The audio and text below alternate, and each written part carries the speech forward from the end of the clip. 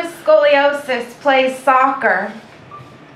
She sweats like the other children do, runs after the ball, gives chase with them, grass stains her knees as she slides her body between cleat and ball. Before the ball can be shot at the goal, she pushes it with the force of her slide out of bounds. We see her mud-smeared on jersey, ponytail pulled tight, rise up. She sees her future, the need to grab handrail, unsteady before the ground crashes in, to curl and tumble as she spills and falls, the need to train muscle and reflex. She is willing her body. She is willing to break skin, to bruise and bleed. She is not keeping score. She never cares if she wins. More than fun, like a dancer.